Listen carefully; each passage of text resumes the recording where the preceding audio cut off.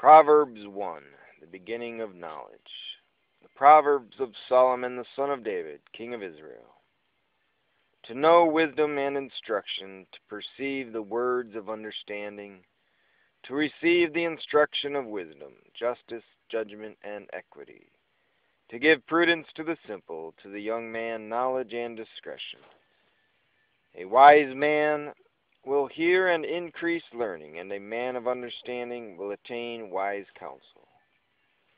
To understand a proverb and an enigma, the words of the wise and their riddles. The fear of the Lord is the beginning of knowledge, but fools despise wisdom and instruction.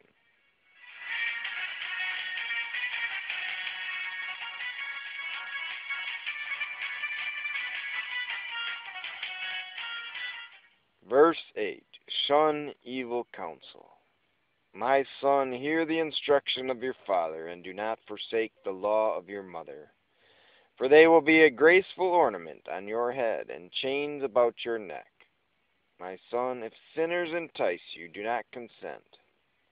If they say, come with us, let us lie in wait to shed blood, let us lurk secretly for the innocent without cause. Let us swallow them alive like Sheol, and whole like those who go down to the pit. We shall find all kinds of precious possessions. We shall fill our houses with spoil. Cast in your lot among us. Let us all have one purse. My son, do not walk in the way with them. Keep your foot from their path. For their feet run to evil, and they make haste to shed blood. Surely in vain the net is spread in the sight of any bird. But they lie in wait for their own blood. They lurk secretly for their own lives. So are the ways of everyone who is greedy for gain. It takes away the life of its owners.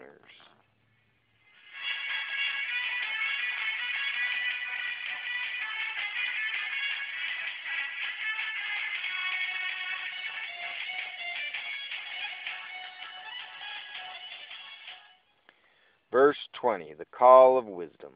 Wisdom calls aloud outside. She raises her voice in the open squares. She cries out in the chief concourses, at the openings of the gates in the city.